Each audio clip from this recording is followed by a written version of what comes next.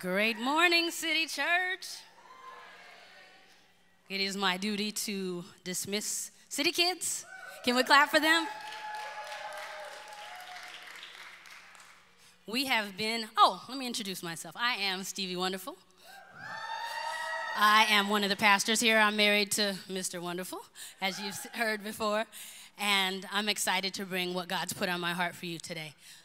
We've been in a series called Mixtapes. I don't know if it's a series, but it's what we do in the summer, and we have different pastors, different preachers, different people come speak here, and the summer's a time when we take vacations. There are options, the weather's great, and there are a lot of things to do, but can I encourage you to lean in and not check out? In the amplified version of Mark 4:24, it says, let me tell you, it says, we usually use this scripture as it pertains to giving. Given it shall be given unto you, good measure, pressed down, shaken together, will be given back to you. But in Mark 4:24, in the amplified, it says, pay attention to what you hear by your own standard of measure, that is, to the extent that you study spiritual truth and apply godly wisdom, it will be measured back to you, and you will be given even greater ability to respond, and more will be given to you besides. So, how you show up is how you grow up. So let's jump right into the word. I could talk, and I talk a lot, and it's my unique brilliance is words. That's what God's gifted me with, and you might leave here if I just talk to you with some words worth repeating, something catchy to say, but the unique brilliance of the Bible is that it's the Word of God. It's God-breathed, it's alive, it's active. It's able to divide between the soul and the spirit, the thoughts and intents.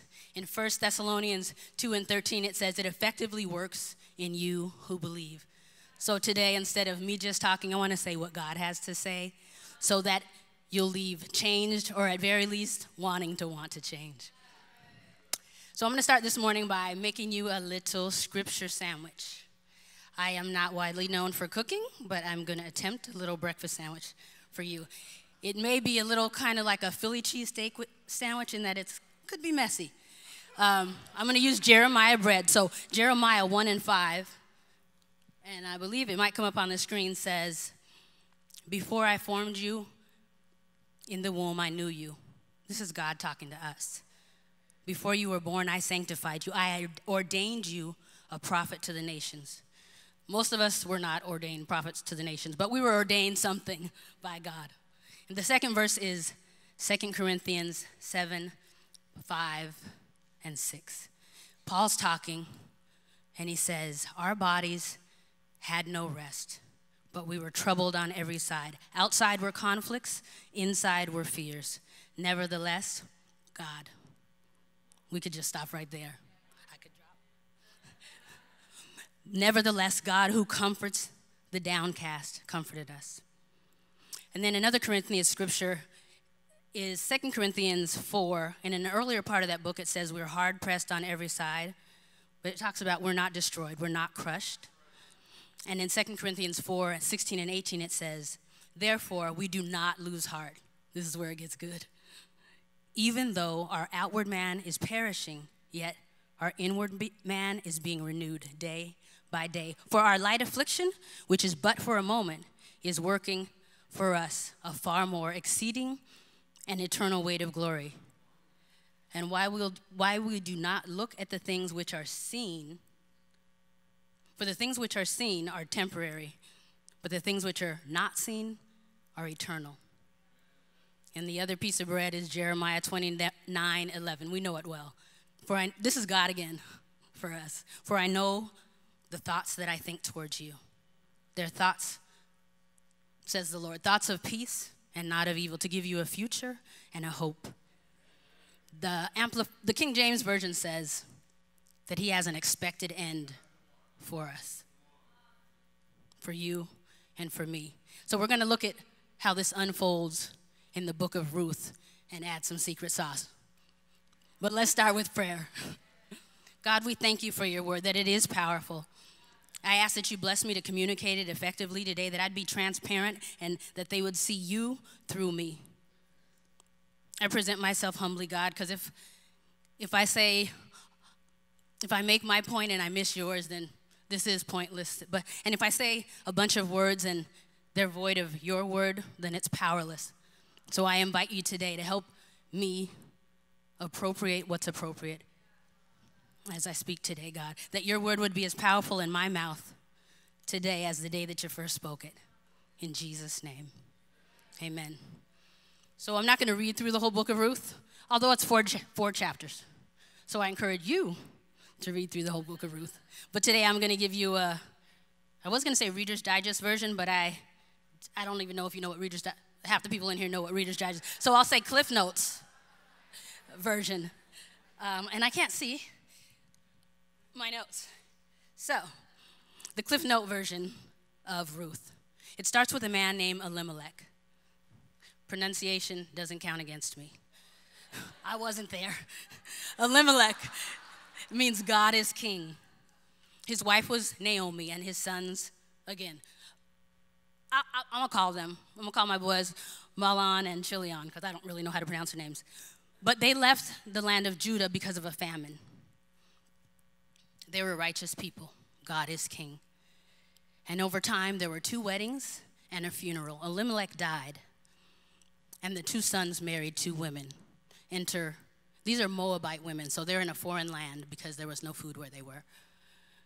Enter Orpah and Ruth. These are the 2 daughters-in-law of Naomi now. And 10 years pass, and the sons die. A note to all my single ladies.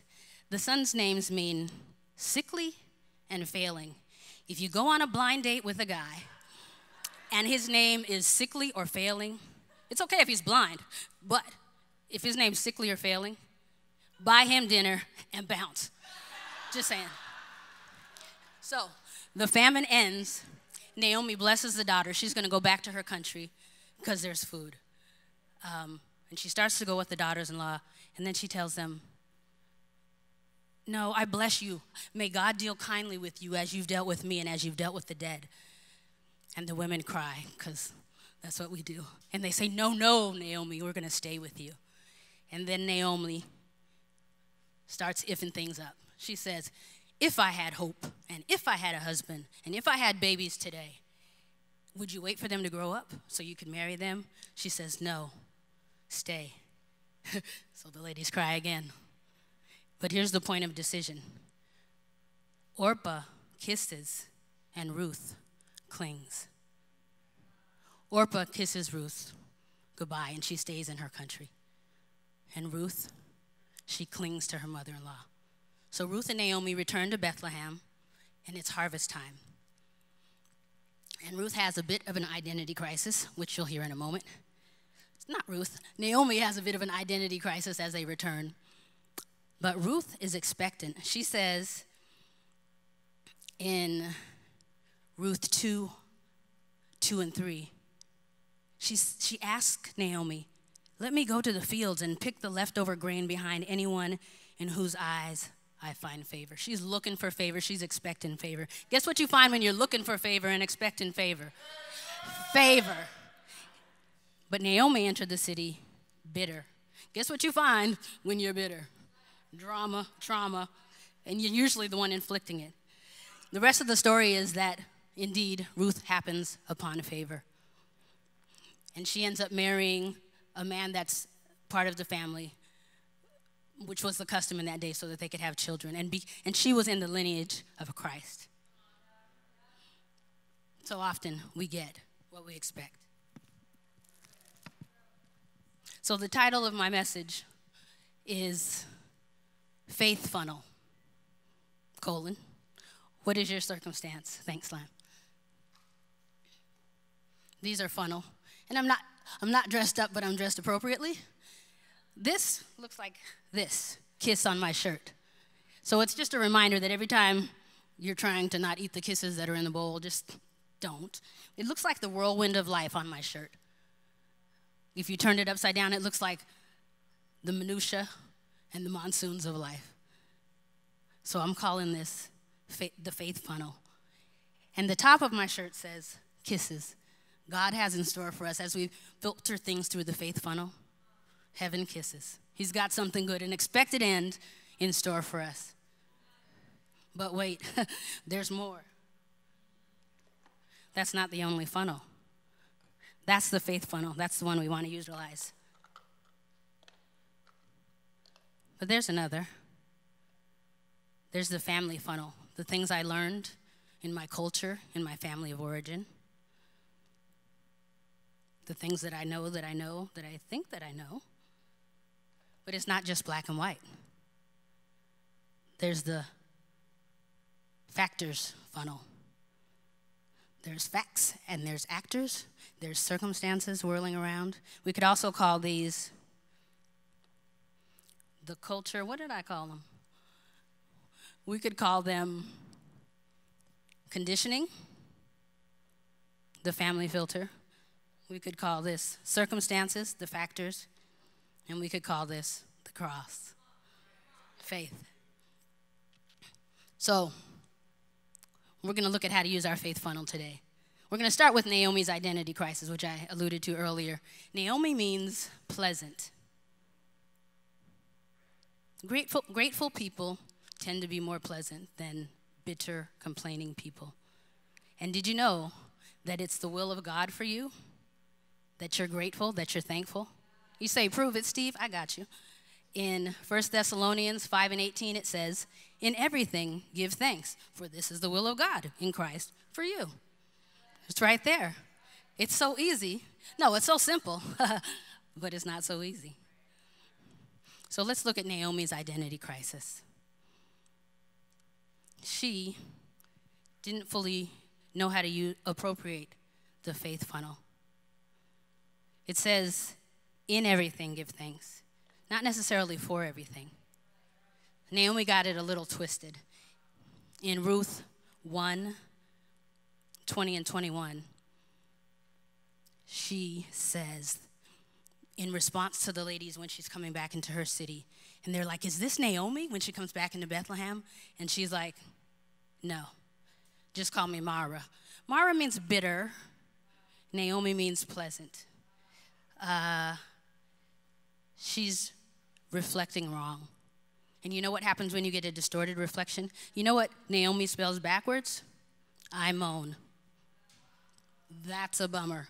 She took on that personality because she got it twisted. She forgot that she had Ruth. She forgot clearly she has friends because they're excited to see her. She forgot that she had her life even though her husband and her boys had died. She got it twisted. She lost perspective. And you know why? You know how? Because life happened. She had crisis over crisis over crisis over crisis. And you know what crisis plus crisis is? It's crises. You know what crises are? Things that make you cry, and they try to seize your joy, and they try to seize your peace, and they try to seize your faith, and they try to seize your hope. But you know what crisis means in Greek? It means decide. There's a point of decision when a crisis comes in your life. Naomi decided to use the factors funnel. It turned her bitter. And maybe you know someone who's bitter. Maybe you've been someone who's bitter. But the rest of the title was, what is your circumstance? The definition of circum, like the circumference of a circle, is around, about. It implies encompass, encircle, and stance. Stance is something that you deliberately adopt. It's a deliberately adopted way to stand. It's an attitude of a person towards something. You know what a deliberately adopted way to stand is? It's when Superman puts on his cape. That's a stance. So we're going to look at Ruth and 3 stances that she demonstrated in the Bible. And take note, I read in a devotional, it said, sometimes God has to balance what he's doing in your life with what he's doing in someone else's life to make all things work together for good. It is good, sometimes not for us immediately, but you just got to choose the right funnel. So the first stance that Ruth took was compassion. In Ruth 1:8, Naomi goes on a bit of a rant when she's saying, go home, stay where you are, stay with your family, marry somebody in your tribe. Don't come with me. And if this happens, and if that would happen. So Naomi is coming at Ruth with passion. She's coming with passion, and you know how Ruth responds? With compassion. You know what the definition of Ruth is? Companion, friend, vision of beauty. Ruth was ride or die. She was sticking it out. In D.C., you may have encountered one or two people that are passionate. They can honk this horn in 0.342 seconds after the light changes green. They've got their soapbox tucked under their arm waiting to step up and tell you what they think about what they think about. And because they want to be heard, sometimes they yell. But you know what? We get to have the divine response when we'll just filter it through our faith funnel. We get to have the divine response, and we get to lend them our faith and our faith funnel if necessary. There's something called the ministry of presence. It's something many of us have done without even knowing it. When somebody dies, we don't know what to say to the person who's lost someone, but sometimes you just go, not say anything. You just sit. You're just there. Job's friends were silent for a long time, and then they started talking, and they jacked everything up. So sometimes it's great to just have the ministry of presence. So we get to do that for passionate people that we encounter. We get to be a friend. God gave me a definition of friend years ago that says, a friend is someone who knows you well enough not to be impressed with you, yet treats you like you're impressive. Yeah, we all need a friend like that. Guess what? If you don't have a friend like that, you are in the right place. This is a great community, the City Church. The second stance that Ruth showed us, I messed it up. The second stance that Ruth shows us is righteousness. In Ruth 1:15, Naomi says, look, your sister-in-law has gone back to her people and back to her gods. Return after your sister-in-law. That's the decision point. Kiss or cling to God. And there's a reward that comes with choosing righteousness. In Joshua 1:7, it says, only be strong and very courageous, that you may observe to do according to all the law which Moses, my servant, commanded you. Do not turn from it to the right hand or to the left, that you may prosper wherever you go. There's a reward for righteousness. You know what? Orpah stayed where she was. She did the right thing. That's what was expected. That was customary. She stayed with her family. Nothing wrong with that. It was right, but she didn't choose God, so it wasn't righteous. Fair enough, right? Because she chose the family funnel. Okay. I bet she had a great life, but we never hear about her again. Fun fact, Oprah Winfrey, you heard of her, household name. She was supposed to be named after the never heard from again, Orpah.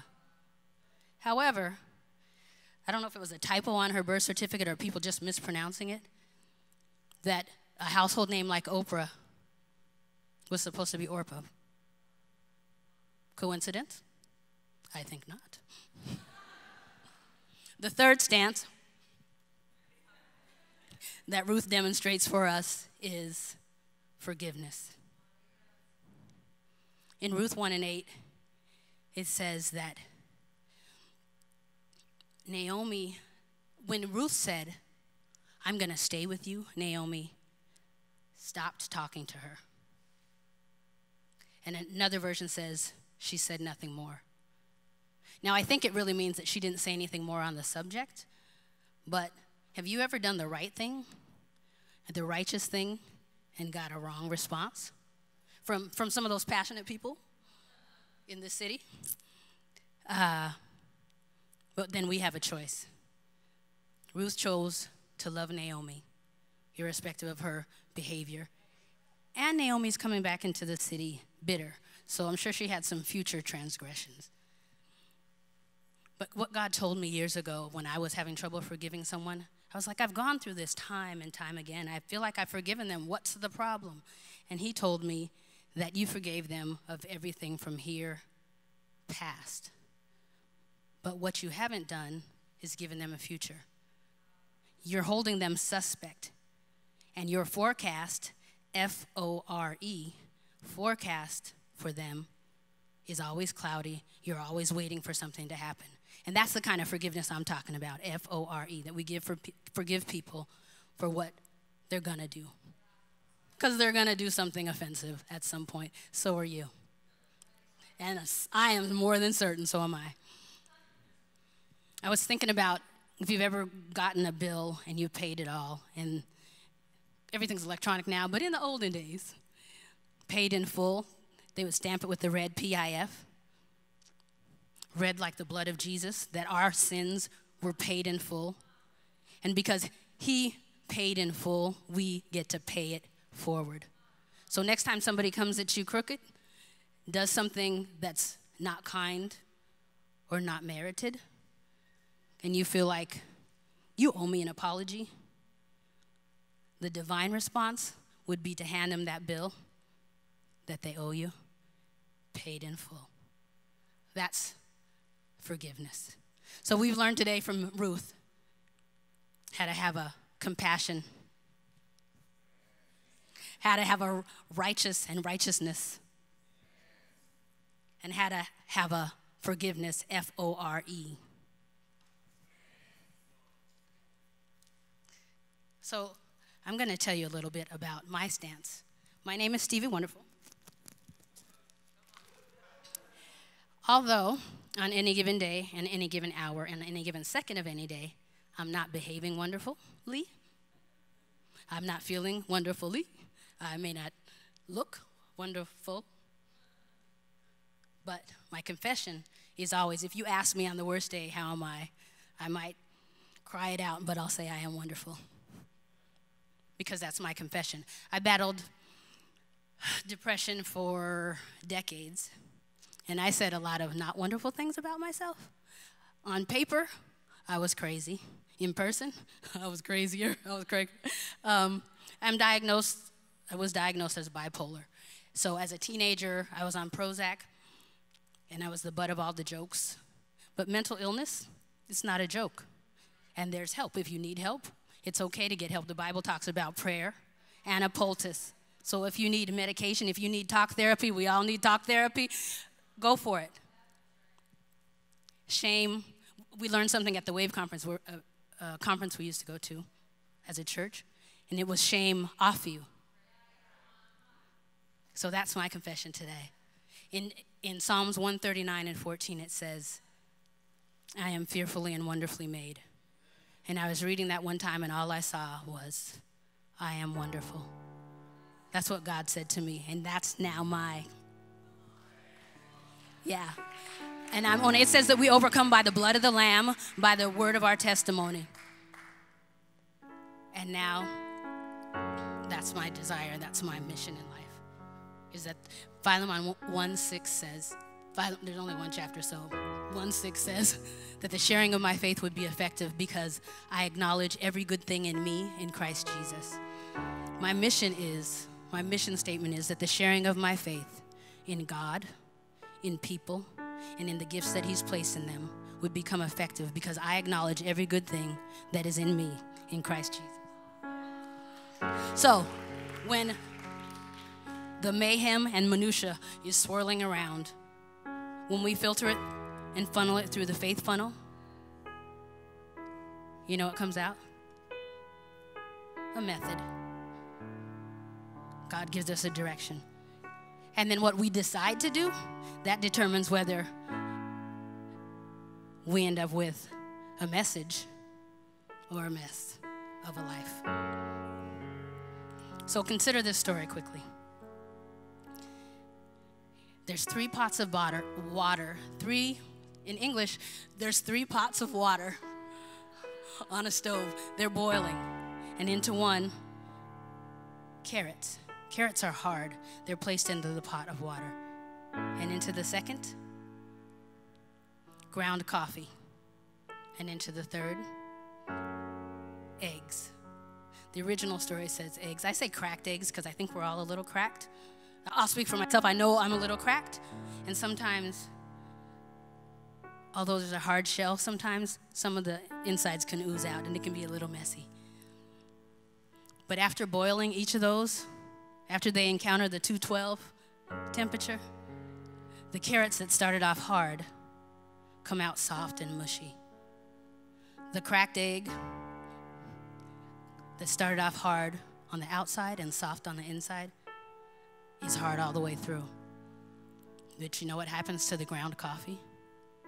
It says, you're not going to take over me. My stance is, I'm going to change the environment that I'm in. So what's your stance? I'll leave you with this. A quote from John Wooden. I'm not sure which one it is. Wooden? Football coach. He says, okay.